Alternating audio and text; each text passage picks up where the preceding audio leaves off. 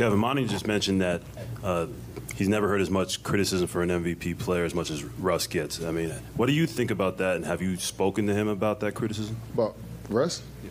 No, I don't. We don't. No, not about criticism. I mean, people going always criticize when you're successful and you're doing your thing for this long. Somebody gonna always find something that they don't like about you. But Russ has been resilient his whole life. He come to work, don't say much, just come hoop. So